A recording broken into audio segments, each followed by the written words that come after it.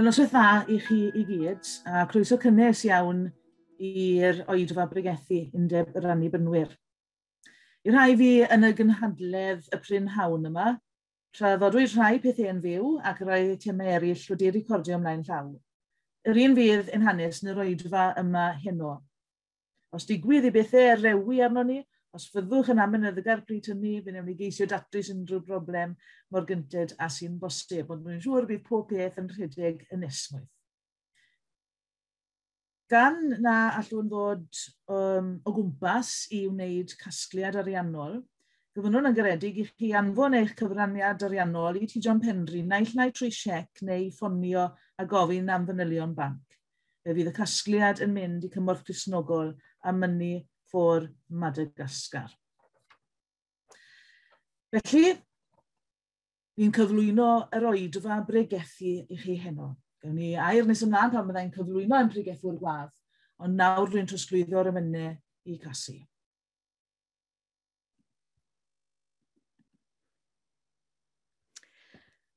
Gawn ni weddio. Dad Nefol wrth i ni gysylltu gyda Theon Cartrefi heno, ac wrth i ni ail gysylltu a'n gilydd a ffontio'r pellter trwy wyrth y we, bydd gyda ni a bendithia ni. Dyn ni'n gofyn hyn yn enw Iesu. Amen. Newch chi ymuno gyda fi nawr i ddweud geiriau'r alwad i addoli o Salm 9 sydd i weld ar eich sgrin. Addolaf di arglwydd o waelod calon, a sôn am yr holl bethau rhyfeddol nes ti. Byddaf yn llawen a gorfoledda fynod, canaf emyn o fawl i dy enw, y goruchaf. Mae'n hemyn gyntaf yn llawn gorfoledd yr atgyfodiad, plethiad hapus o hen eiriau gan D. Glyn Lewis a thôn newydd sbon gan Myrerid Mair, ac yn gwmni iddi mae Heddwen, Gwydion a rhai o blant Salem Canarfon. Gorfoleddwn Iesu mawr am y dydd y torodd gwawr, bywyd newydd ddaeth i ni, wedi conquest Calfari.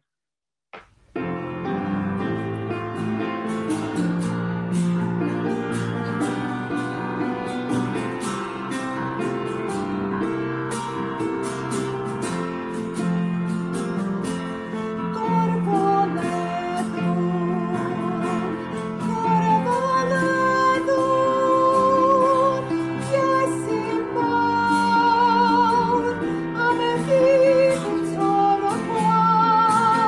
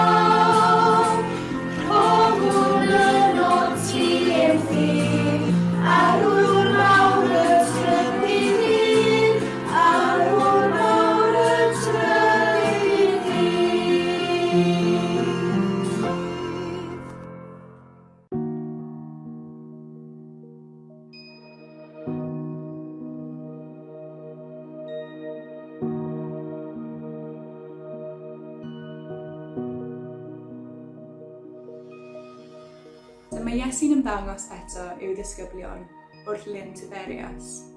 Dyma beth ddigwyddodd. Roedd criw ohonyn nhw gyda'i gilydd, Seimon Pedr, Thomas oedd yn cael ei alw yr Efaill, Nathaniel o Cana Galilea, Meibion Zebedeus a 2 ddisgybl arall. Dwi'n mynd i bysgota, meddai Seimon Pedr wrth y lleill. A dyma nhw'n ateb, dyn ni am ddod hefyd. Felly eithon nhw allan mewn cwch, ond wnaethon nhw ddal dim drwy'r nos. Pan oedd hi'n dechrau gwawrio, dyma Iesu'n sefyll ar lan y llyn, ond oedd y disgyblion ddim yn gwybod mae Iesu oedd yno. Galwodd arnyn nhw, oes gennych chi bysgod, ffrindiau?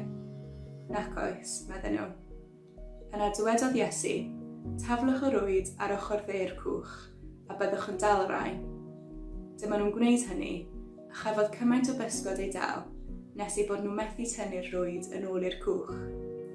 Dyma'r disgybl roedd Iesu'n ei garu yn dweud wrth Pedr, yr arglwydd ydy e, a dyma Seimon Pedr yn rhoi modylledyn am ei ganol, doedd ganddo ddim byd amdano, yna neidio i'r dŵr.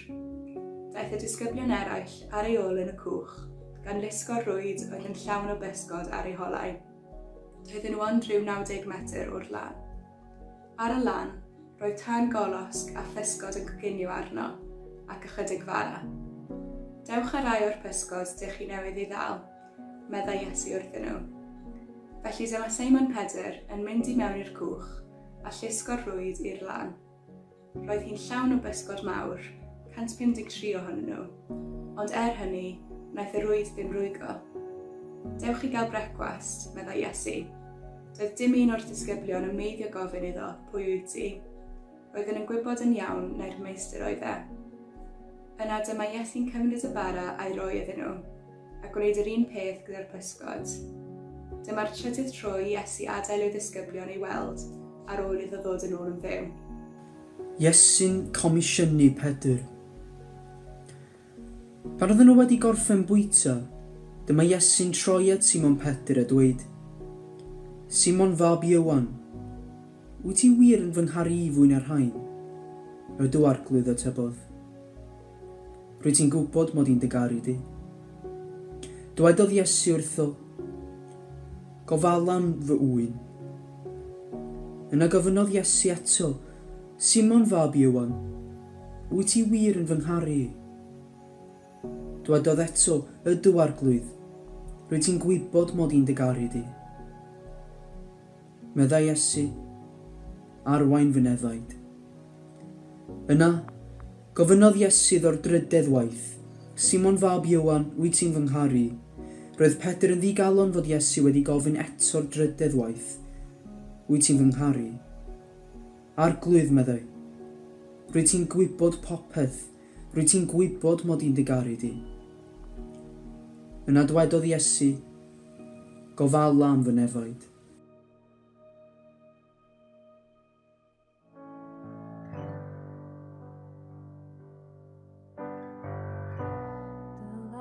Sy'n galw fi o'r gyfroi, o'r tywyll am traed yn wan, ac yno rwyt ti yn y dirgel, mewn oroedd dwr, fy ffydd a saith. Galwodd ar dy enw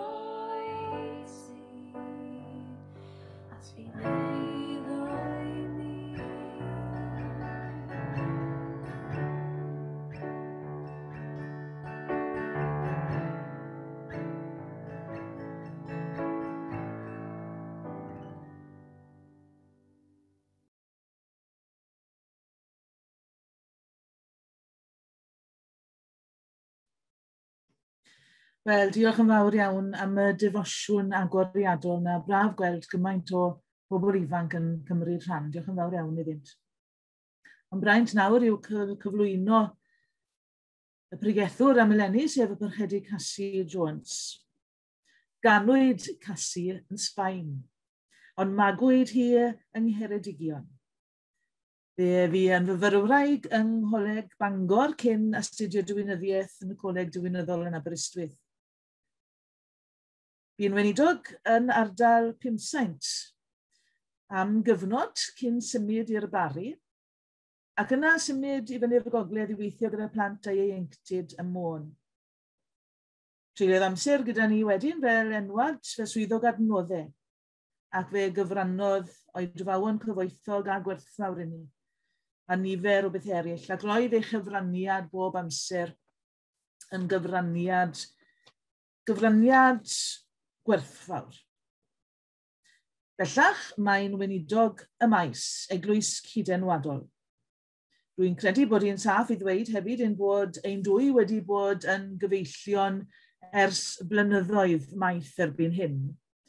Am roedd Casi yn Pumsaint, o'n i'n Llanymddyfri, ac o'n i'n gallu mynd ar aml ymweliadau a'n gilydd, ac roedd hynny yn braf iawn bob amser.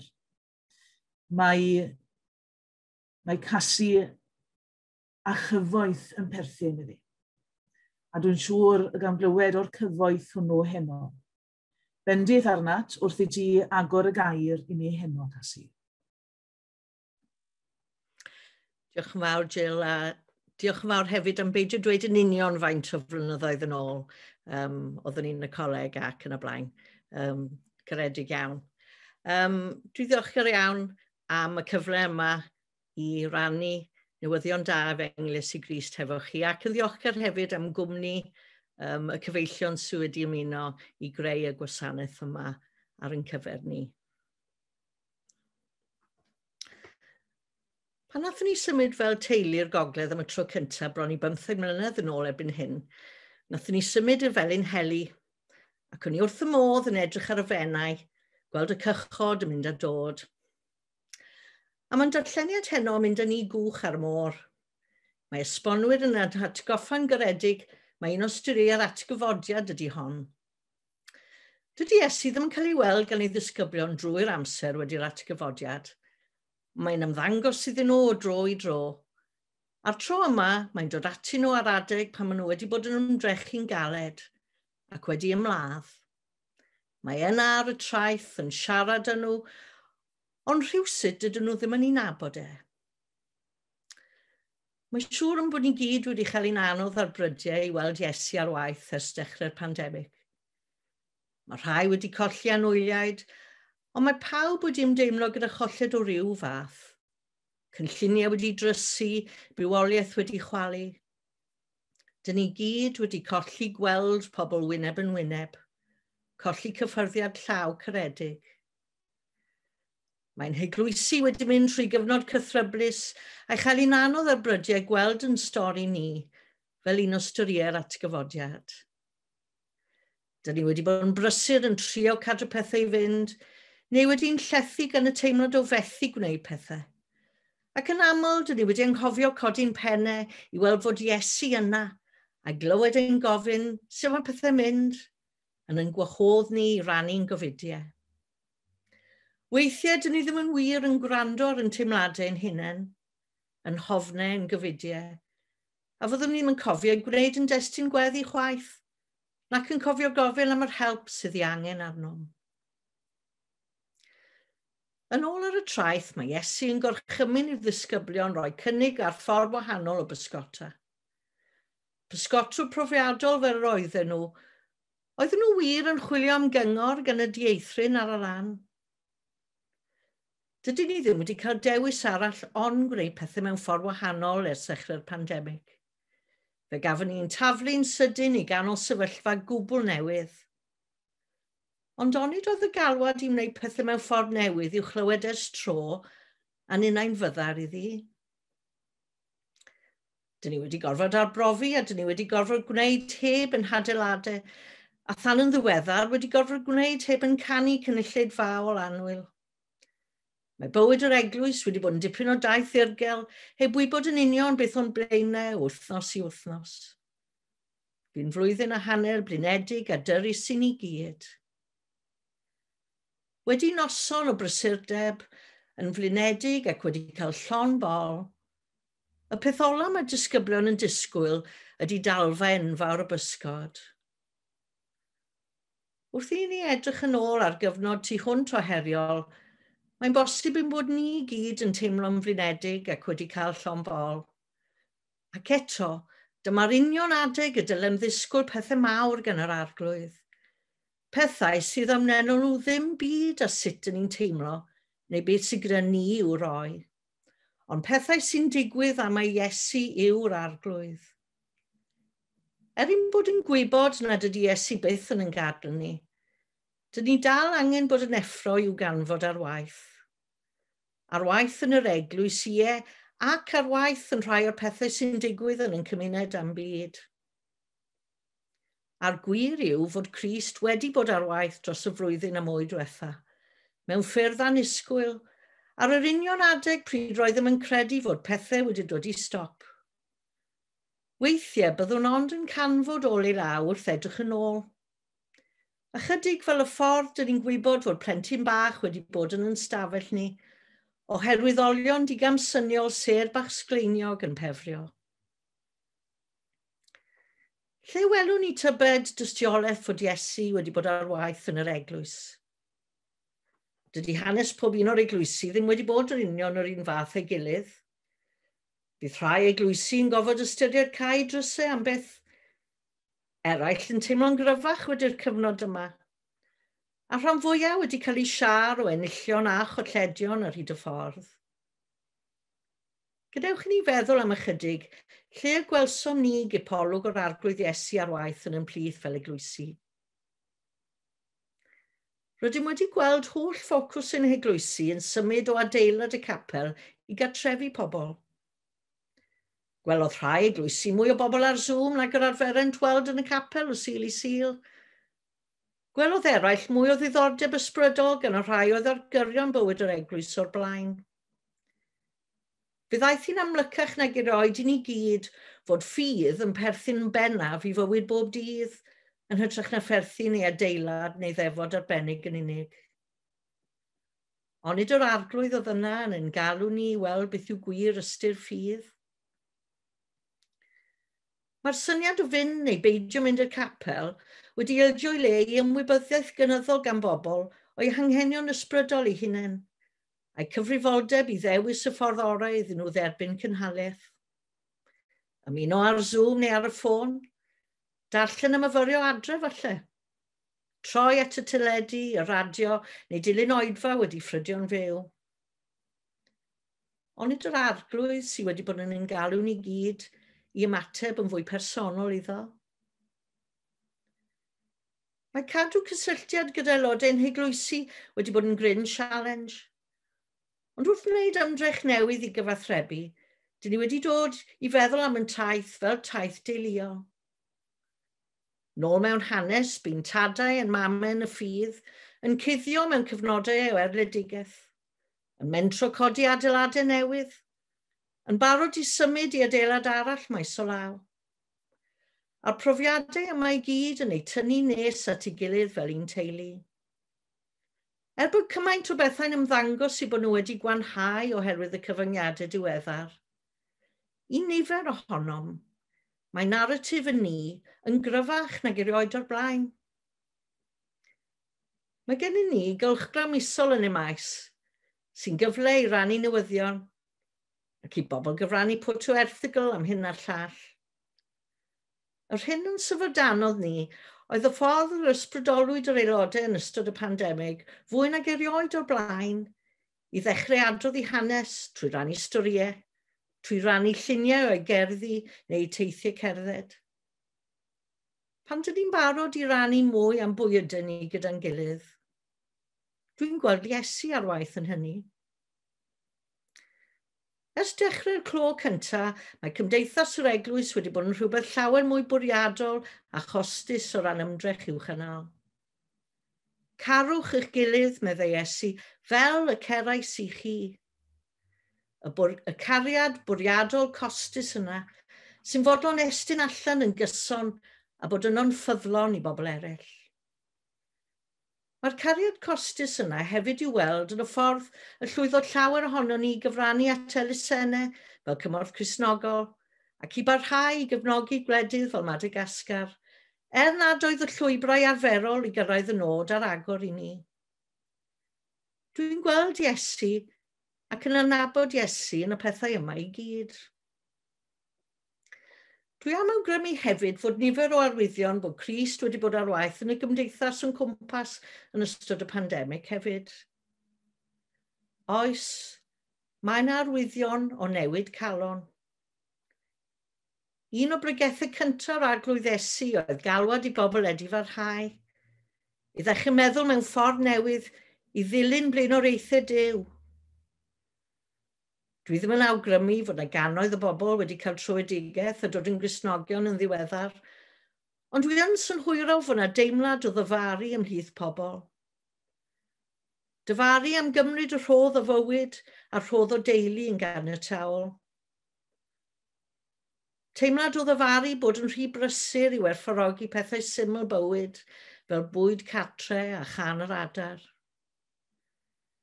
Dyfaru peidio rhoi amser cyn hyn i feddwl am wir ystyr bywyd a bod yn ofalgar. Yr arglwydd sy'n yna, yn gweithio'n gudd, yn gweithio'n dawel bach mewn calonau a bywydau fel y myn. A mae'n enghreiffdio anghyfiawnderau yn cael ei datguddio a'i herio yn ystod y pandemig. Pethau oedd o'i le yn ein cymdeithas ys tro yn cael ei dwyn i olau dydd a'i herio. Fe gafon ni gyd yn galw i edifarhau am y ffordd nad yw bywydau di wedi cyfri ni fel y dylen nhw. Fod merched yn dal i ddioddau ymyrau rhywiol ac yn gorfod byw mewn ofn parhaus o ddioddau trais. I ni fod mymryn yn garedicach i'r blaned oherwydd y cyfnodau clo. Fe ddeithon ni'n fwy ymwybodol ag erioed o'n ffordd anghyfiawn rydym wedi ei thrin, a bydd rhaid wynebu'n onest yr angen sydd arnom fel dynoliaeth am dro pedol enfawr, a metanoia go iawn. Dyn ni angen dysgu adnabod Crist ar waith pan fydd anghyfiawnder yn cael ei herio. Y dyddiau hyn, dyn ni'n gweld pobl fyddai'n ddigon cyndyn o'r blaen o ddangos emosiwn, yn meimio cwtch o bell neu'n chwythu cusanau. Dwi'n siŵr fod nifer ohonoch chi'n anesmwytho yn eich seddi adref wrth hyd yn oed feddwl am y peth, a rhai ohonoch chi'n dymuno gweld y rheol 2 fetr yn dal yn un lle ymhell wedi'r pandemig fynd heibio. Ond wrth siarad gyda'i ddisgyblion neu bregethu wrth y dyrfa, doedd Iesu byth yn swil o siarad am gariad ac annog pobl i ddangos caredigrwydd tegeta eraill. Wedi'r cyfan mae meithrin cariad a rhannu cariad wrth raidd yr efengyl Gristnogol. Dyn ni'n gweld pobl yn cymdeithas ni yn dechrau gadael y rhwystrau lawr, yn cyfarch dieithriaid a'i hannog i gadw'n saff, yn cynnig i roi cymorth i gymydog nad oedden nhw prin yn ei nabod cyn hynny. Soniodd Paul yn ei lythyr at y Cristnogion yn Ephesus fod Iesu wedi dod i ddwyn pawb at ei gilydd ac wedi chwalu'r canolwyr oedd yn gwahanu pobl wrth oddi wrth ei gilydd. A phan dyn ni'n gweld hynny'n digwydd yn ein cymdeithas, mae angen i ni ddweud yr arglwydd yw e. Fe sy ar waith. Dro ar ôl tro mae Iesu'n pwysleisio wrth ei ddisgyblion bwysigrwydd trin i bywydau mewnol. Nid galw at bobl i fyw bywydau mewnblyg y mae e, ond cydnabod fod yr hyn sy'n digwydd oddi mewn yn gorlifo ei hun ymwneud gyda phobl eraill ac yn siapio bywyd ein cymdeithas. Nad yw'n drafodaeth grefyddol fel y cyfryw, mae yna gynnydd mawr yn y sôn am bwysigrwydd meithrin iechyd meddwl, am annog pobl i fynegu teimladau, geisio helpu pobl i gael eu rhyddhau o garchar gorbryder, ofn ac unigrwydd. Mae ar yr ymchwil yma am iachad, am drio cyfannu pwy ydyn ni fel pobl. Ôl bysedd Duw y creawdwr arno. Ôl bysedd Crist y meddyg da arno. Yn ganolog i'r ffydd Gristnogol, mae marw a berthol Iesu ar y groes. Dyna'r sylfaen, yr echel. Ac fe welwn yn y Testament Newydd drwyddi draw yr anogaeth i ddilynwyr Crist hefyd fyw bywydau hunan a berthol. Wrth gwrs, nid pawb sy'n cael ei galw i fod yn ferthyron dros ei ffydd, fel y digwyddodd i Pedr yn ôl y traddodiad. Ond o fewn galwad pawb ohonom fel Cristnogion, mae'n argwahoddiad i golli ein bywydau er mwyn ei hennill, i roi heb cyfri'r gost, i godi'n croes a chanlyn Iesu, ac i ymwadu â ni'n hunain er mwyn gwasanaethu eraill. Yn ystod y pandemig, gwelwyd nifer fawr o bobl yn dangos i bod yn fodlon aberthu er mwyn rhoi lles pobl eraill yn gyntaf.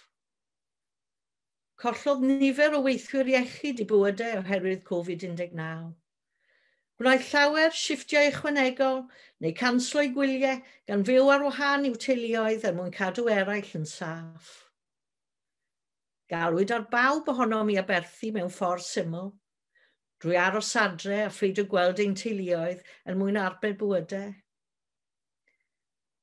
Nid enghreifftiau o Gristnogion yn aberthu dwi'n sôn amdano, cofiwch, ond enghreifftiau o blith pobl o gryfyddau eraill, neu dim crefydd o gwbl. Enghreifftiau ydyn nhw lle gallwn ni nabod Iesu ar waith os yw ein llygaid yr agwr i weld e. Dwi ddim am eiliad yn meddwl fod yna ddiwygiad wedi digwydd yn ystod y misoedd diwetha, ond yn hytrach mae drysau wedi agor y meddyliau chalonau pobl oedd wedi eu cael gynt. Ar yr union adeg dyn ni'n flinedig, yn teimlo fod pethau wedi dod i stop yn cymdeithas ac yn yr eglwys. Mae'r arglwydd Iesu wedi bod yn bresennol ac ar waith mewn ffordd pwerus ond lled anweledig efallai. Yn paratoi'r ffordd ar gyfer dalfa wirthiol a nid ddim wedi nabod e. Wedi nabod Iesu a thynnu'r pysgod i'r lan, mae'r pysgotwyr blinedig yn cael ei denu at y fan lle mae Iesu wedi paratoi bwyd ar ei cyfer. Dewch i gael brecwast, meddai Iesu. Mae'n ei gwahodd i gyfrannu ffrwyth ei llafur i'r barbecue, ac i eistedd i fwynhau bwyd a chymdeithas a gorffwys. Sut dyn ni'n symud ymlaen o'r fan hyn fel eglwysi wedi'r cyfnod heriol yma?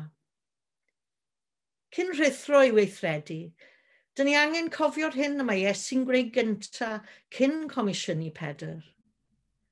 Mae'n aros yn ddisgwylgar ar y lan, yn barod i weini ar weithwyr blinedig, a heddiw mae'n edrych arnoch chi a fi yn llawn tosturi a chydymdeimlad. Mae'n dyheu am weini arno ni, yn bwydo ni gyntaf, cyn unrhyw sôn amdano ni'n bwydo pobl eraill. Dewch at y fi bawb sy'n flinedig ac yn llwythog, meddai Iesu wrtho ni, a rhoddaf esmwythad i chi. Mae'n o wahoddiad i ni'n bersonol ac fel eglwysi i geisio cyfnod o adferiad nerth, i sabathu yng nghwmni Iesu ac yng nghwmni'n gilydd. A dyna rhan o'r hyn dyn ni'n gwneud wrth gwrs yn ystod ein cyfarfodydd yr wythnos hon. Mae Iesu wedyn yn mynd ati i gomisiynu Pedr i waith yr eglwys.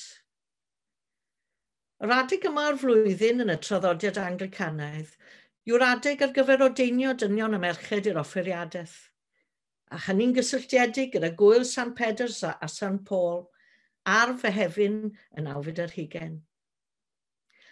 Wrth gwrs, mae Comisiwn Pedr a glywsom yn ein darlleniad heno yn gyfle nid yn unig i ddarpar weinidogion ac offeiriaid, ond i leigwyr ac i eglwysu hefyd ail glywed galwad Iesu i wasanaethu yn yr eglwys ac yn y byd.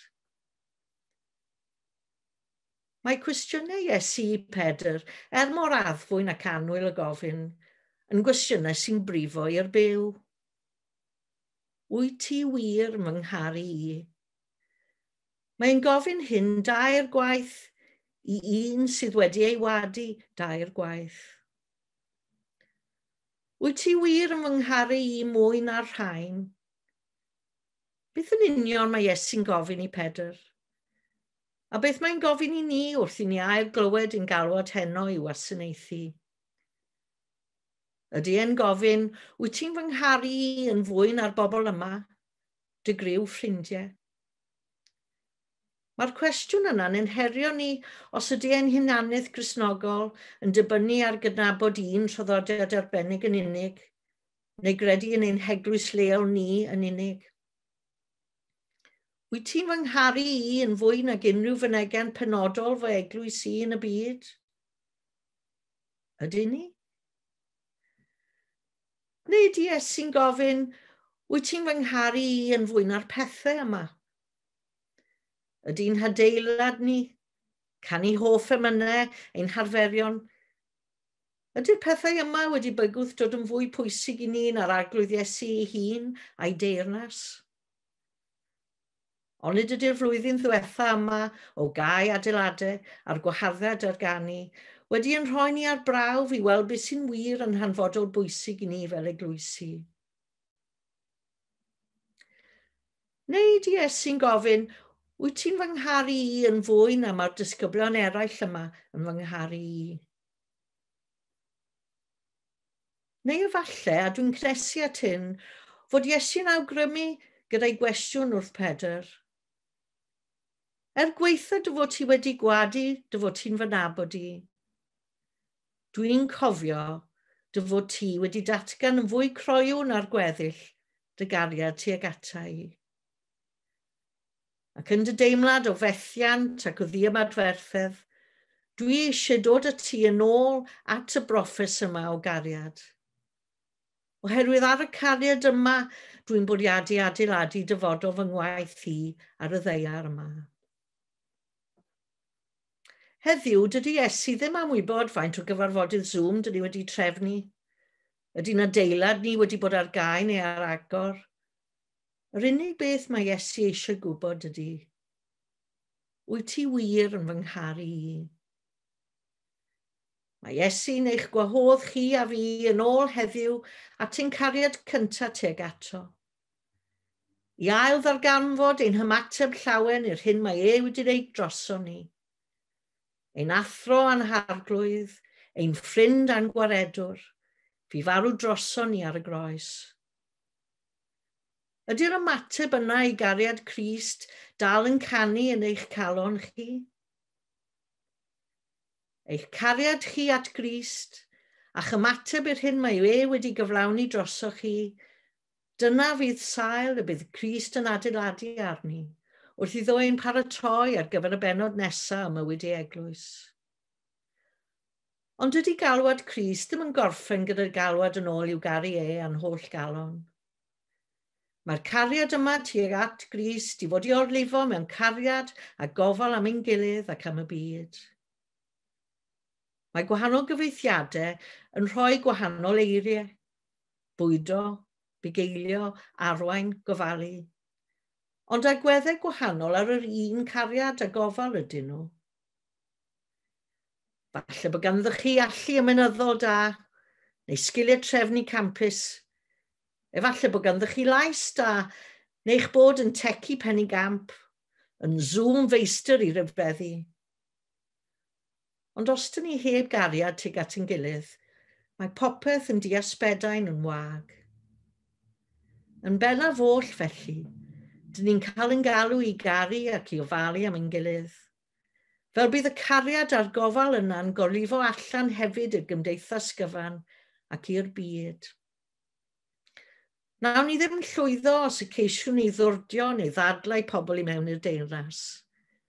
Dim ond i caru nhw i mewn i'r deyrnas sy'n gweithio.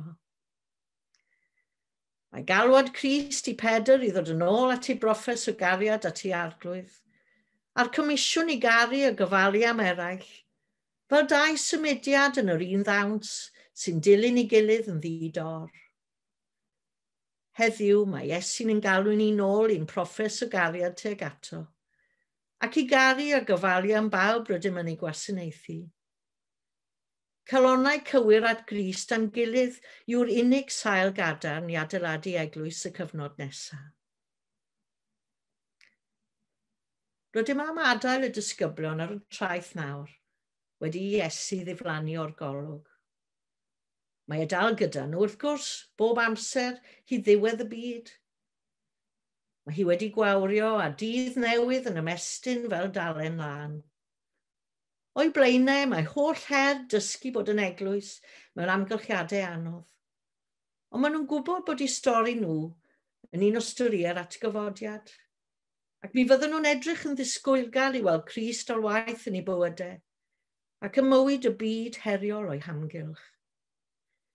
Mi fydden nhw'n mynd allan i ddilyn i galwad, gan gofio cymaint yw cariad Crist tuag atyn nhw, a chydau cariad at Grist wedi ail danio, yn llawn caredigrwydd a ffyddlondeb tuag at ei gilydd, ac yn deheu am weld dyfodiad teyrnas Dduw yn y byd.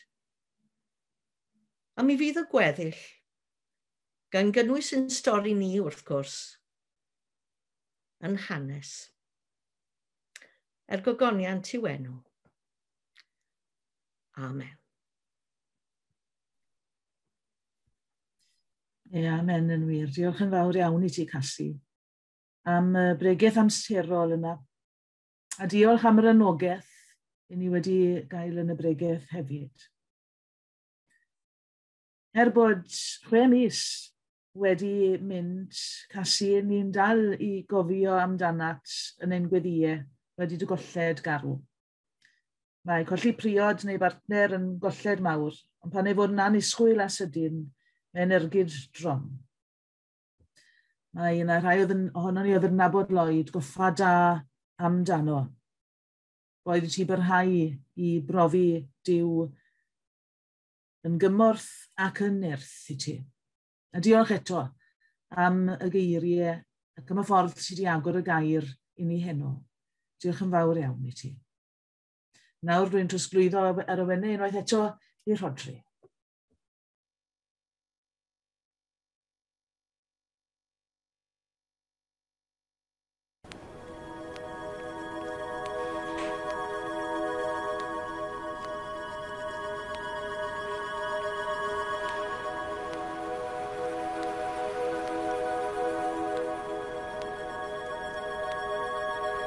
Wrth geisio dirnad maint dy ras, ni allaf sylweddol unio.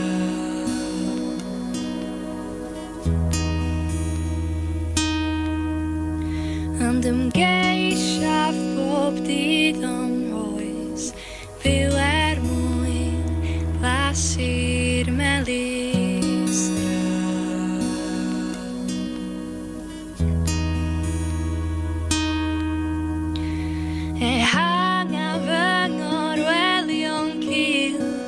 Gora'r galon hon o dad.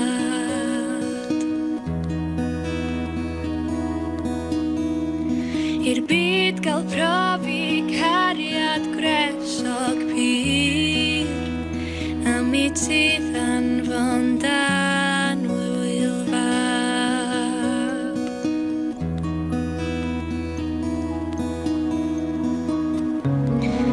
Iesu, bydd yn agos, gad mi weld y fod yn ddigon, bob un bore dal yn ffyddlon, yn y gwyll ti'n ola cyson,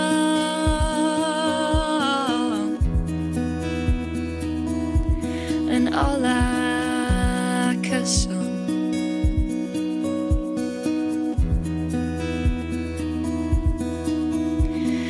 Poen ar byd yn treiddio'n araf o'r bywyd hwn i'th groes brendi.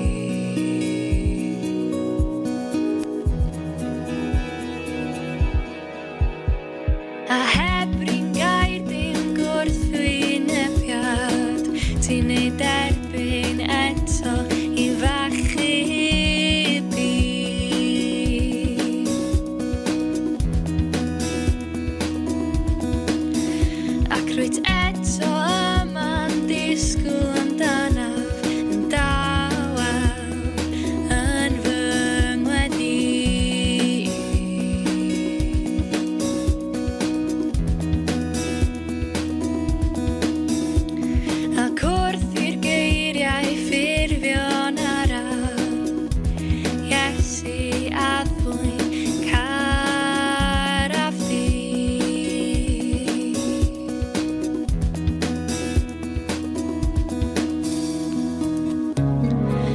Iesu, bydd yn agos, gad mi weld y ddod yn ddigon, pob un bore dal yn ffyddlon, yn y gwyll ti'n ola cyson,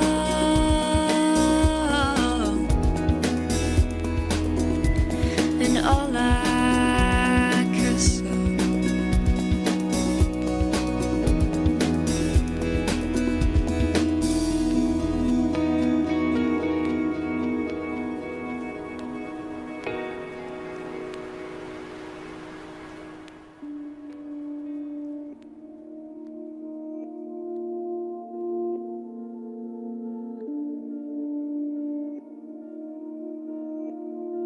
Arglwydd Iesu ein gobaith am goleuni, fy nhonell pob cariad a gras.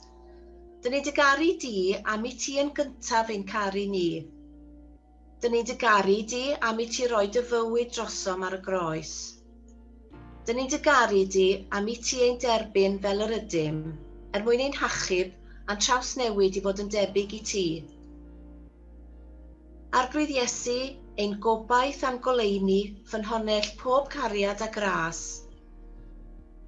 Dyn ni dy garu di am ai ti yw'r ffordd at y tad. Dyn ni'n dy garu di am ai yno ti y mae'r gwirionedd sy'n rhyddhau. Dyn ni'n dy garu di am ai gen i ti y mae bywyd, bywyd yn ei gyflawnder, bywyd am byth. Arglwydd Iesu, ein gobaith a'n goleuni, fy nhonell pob cariad a gras. Dyn ni dy garu di am ai ti sy'n rhoi ystyr i fywyd. Dyn ni dy garu di am ai ti sy'n goleo'r llwybr sydd o'n blaenau. Dyn ni dy garu di am ai ti yw ein hyder, a nerth, a'n dewrder ar gyfer y daith. Arglwydd Iesu, maddau i ni aelodau dy eglwys, a wneud yn rhy aml yr hyn a wnaeth Pedr, sef dywadu a chefnu arnat wneud adael i lawr. Maddau i ni am i ni fethu yn ein cariad tuag ata ti, gan wneud ei lunod bach o'n traddodiadau a'n hanes. Maddau i ni aelodau dy eglwys am drosglwyddo ein rhagfarnau a'n siom i genhedlaeth newydd, yn lle siarad â nhw amdana ti fel bara'r bywyd, yn lle eu croesawu, gofalu amdanyn nhw a gwrando arnyn nhw. Maddau i ni am fethu a charu'n gilydd fel y cares ti i ni, ac am i ni ymddwyn yn hunanol a balch gan gau eraill allan. Maddau i ni am anghofio bwydo'r newynog a di-ystyru'r ffoadur, am ein bod ni yn rhy brysur yn hiraethu am ddoe ein heglwys ni. Maddau i ni am anwybyddu'r lleisiau a fi'n galw ers tro am ddiogelu'r blaned hardd a roddwyd yn gartref i ni gyd. Trigarhaw wrthym, a maddau i ni drwyd y groes. Mouldia ni yn bobl ffyddlon yn ein gwasanaeth i ti, ac i garu eraill heb gyfri'r gost. Helpa ni drwy dy ysbryd, i fod yn gymuned sy'n rhoi dy gariad ar waith i draws newid ein byd. Arglwydd Iesu, gofynnwn hyn yn dy enw di. Arglwydd Iesu, gweddiwn heno dros bawb sy'n rhannu'r neges am dy gariad, ath faddeuant, ath fywyd newydd yma yng Nghymru. Rhoedden nhw'r dewrder a'r hyder i siarad amdana ti ac i dystio i ti, ble bynnag maen nhw'n byw, beth bynnag i hamgylchiadau. Gweddiwn am dy arweiniad i bawb sy'n dysgu amdana ti yn ein heglwysi ac mewn ysgolion. A gweddiwn y byddi'n ysbrydoli pawb sy'n trydar neu yn darlledu amdana ti, yn siarad neu yn canu am dy gariad. Helpa ni bawb ohonom lle rydym i wneud y cysylltiad bywiol rhwng dy air di a'n bywydau bob dydd, rhwng hen storiau ffydd a'n stori bersonol ni, rhwng y tragweddol a'r heddiw, rhwng yr hyn a gyflawnau eisoes a'r hyn sydd yn y broses o ddod yn wir yn ein bywydau ni ac ym mywyd y byd. Fel y gelwais ti ar Pedr, dy ddisgybl mor amherffaith ac mor annwyl i bregethu, i arwain ac i ofalu am dy braidd. Galw eto mwy o bobl heddiw, yn ddynion a merched o bob oed a chefndir i ddwasanaethu di yn dy eglwys ac yn dy fyd. Helpa mwy a mwy i glywed alwad ac i ymateb, dyma fi, anfon fi. Arglwydd Iesu, gofynnwn hyn yn dy enw di. Arglwydd Iesu, diolchwn am gael perthyn i'th eglwys ac am bob cyfle a fi i gynnal ein gilydd dros gyfnod anodd y pandemig a'r cyfnodau clo. Drwy godi ffôn, drwy siopa dros eraill a drwy gadw cysylltiad. Helpa ni drysori'r ffrindiau rwy ti wedi rhoi i ni o fewn dy eglwys ac i estyn allan at bawb sy'n unig ac wedi ei hynysu. Diolchwn am y ffordd y mae'r dechnoleg wedi sicrhau fod nifer o aelodau'n eglwysu wedi medru gweld a chlywed ei gilydd a dal ati i gyd addoli o bell. Helpa ni i gadw yn ein gweddiau y rhai sy'n methu manteisio ar y datblygiadau yma, a phawb sydd wedi treulio'r cyfnodau clo yn yr ysbyty neu mewn cartref gofal. Wrth i ni ddechrau mentro allan i weithgareddau wyneb yn wyneb, helpa ni i ddal ati i garu'n gilydd fel yr wyt ti yn ein caru ni. Drwy brofiadau'r flwyddyn aeth heibio, a'r hyn a ddaw i'n rhan yn y misoedd sy'n dod, clyma ni'n dynach gyda'n gilydd fel un teulu yng nghlwm dy gariad. Arglwydd Iesu, gofynnwn hyn yn dy enw di. Arglwydd Iesu, mi groesdewais ti blant a'i bendisio, a phobl ifanc oedd dy ffrindiau agosaf. Gofynnwn dy fendith ar blant a phobl ifanc Cymru heddiw, wrth iddyn nhw ddysgu i ddal ati yn wyneb heriau newydd. Gwarchod eu meddyliau a'i calonnau, ac adnewydda ei ffydd a'i gobaith am y fori. Helpa ni fel eglwysi i wrando arnynt yn ogystal ag i'w dysgu, ac i dderbyn arweiniad ganddyn nhw yn ogystal â cheisiau harwain. Helpa ni ddirnad y gwaith rwy ti'n ei wneud yn eu calonnau a'i bywydau yn barod, a gad i gymdeithas ac i groeso ein eglwysi fod yma iddyn nhw bob amser fel drws agored. Arglwydd Iesu, gofynnwn hyn yn dy enw di. Arglwydd Iesu, fe gerais di'r byd gymaint nes i di roi dy fywyd ei fwyn. Gweddiwn dros ein byd heddiw. Mae'r rhai yn dod allan o'r pandemig, eraill yn ei chanol o hyd. Llawer wedi dioddau colledion teuluol ac economaidd. A llawer heb gael cynnig brechiad eto. Helpa ni fel eglwysi i wneud yn rhan i ymgeleddu'r clodion ac i herio cyfundrefnau anghyfiawn. Helpa ni i sylweddoli cymaint mwy ydy angen pobl mewn gwledydd tlawd na'n hangen ni. Arwain i ddewrder i godi'n lleisiau yn erbyn torri cymorth tramor.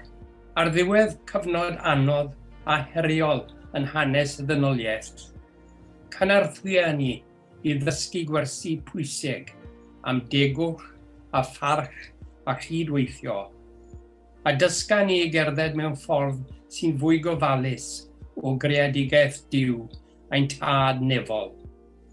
Gofynnwn hyn yn enw dy fab Iesu, yn dysgodd pan yn gweddio i ddweud, a'n tad, yr hwn wyt yn y nefoedd, sancteiddi'r dy enw, deled y deyrnas, gwneler dy wyllus, megis yn y nef, felly ar y ddeiar hefyd. Dyrwy'n ni heddiw ein bara bynyddiol, a maddau ni ein dyledion, fel y maddeuwn yna i'n dyledwyr. Ac nac arwain ni brofedigaeth, eithir gwared ni rhag drwg, canes eiddo ti yw'r deyrnas a'r nerth a'r gogoniant, yn oes eisoedd. Amen.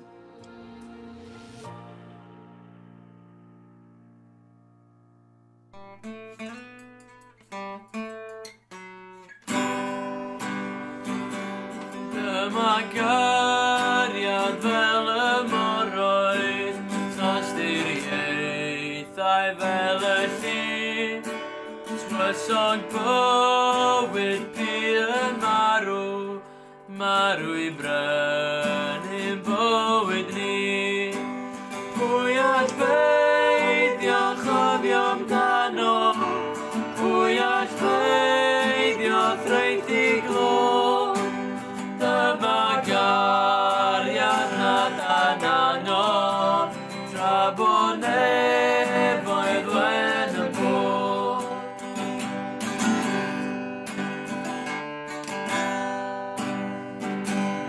Ar galfariad ymrwygon, oll benonnau'r ddemder mawr, torodd holl ar geiau'r nefoedd, oedd yn gyfan hyd yn awr. Grasach ariad megis deulu'r, yn ymdywall yma gyd, a chyfiawnder pyr a heddwch, yn cusanu eog fi. Grasach ariad megis deulu'r, yn ymdywall yma gyd, a chyfiawnder pyr a heddwch, yn cusanu eog fi.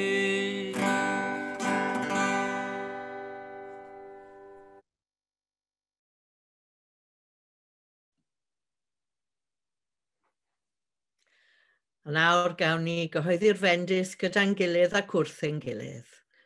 Gras ein harglwydd Iesu Grist, a chariad Duw, a chymdeithas yr ysbryd glân, a fyddo gyda ni oll o'r awr hon hyd byth. Amen.